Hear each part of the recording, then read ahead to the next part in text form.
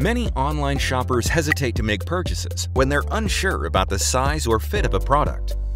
Try the Size Chart extension for WooCommerce. This extension helps your customers to select the right product size and make their purchase decision quickly. With this extension, you can create multiple size guides and attach them to relevant products, categories, and countries as well. Let's see how this extension works.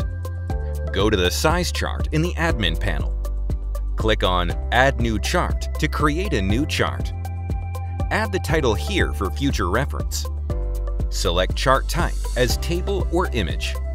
We select Table. Add a chart description here.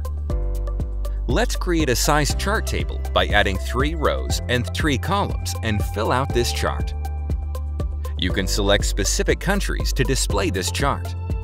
Also, you can select specific products and categories. We select all products.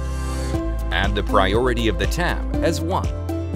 Add the tab title here and hit the Publish button. Let's go to the front end to see how it looks.